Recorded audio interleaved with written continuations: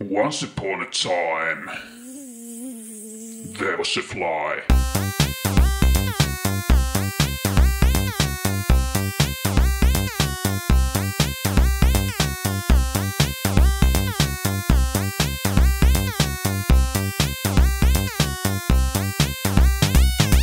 This little insect had a special mission to destroy the nuclear plant of unclean fission. He received this duty from the great fly queen, who had a majestic being.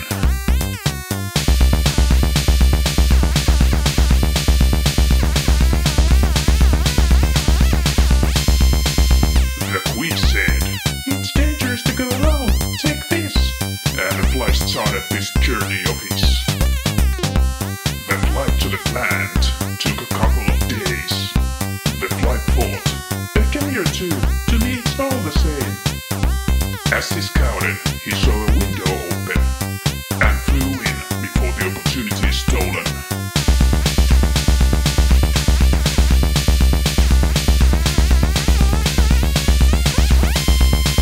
An employee in the plant saw the fly, took a fly sweater and said bye-bye.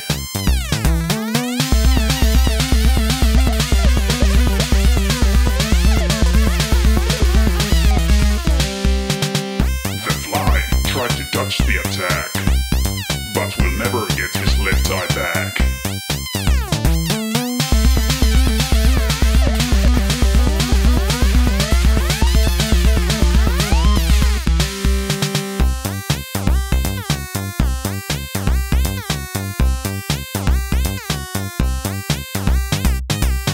He found his way to the reactor core and saw the plant director bored. In order to destroy the reactor, the fly had to bait the director.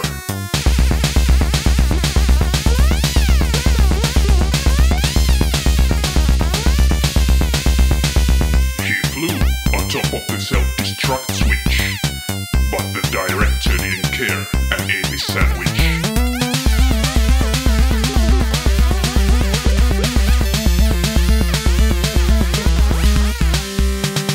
The director's assistant sprayed the fly with poison, and the fly failed, didn't fulfill his mission.